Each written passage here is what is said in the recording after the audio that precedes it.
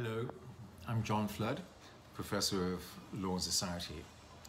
This here is Hugo, who is my assistant and will be accompanying us on the theory journey. Thank you, Hugo. Over the next few weeks, we're going to be talking theory, social theory.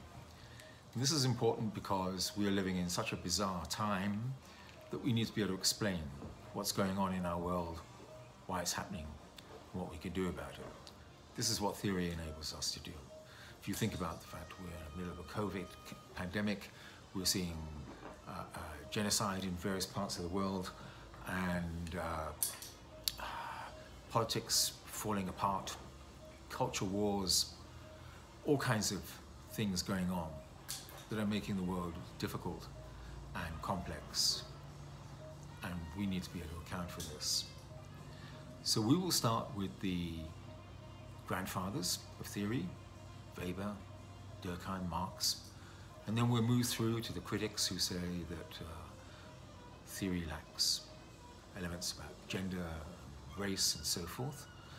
And then we will look at specific aspects of how society is developing in terms of technology, and what is this doing to work, and what it is doing to society, what it means to be under surveillance 24 hours the day, being tracked by social media and other aspects as well.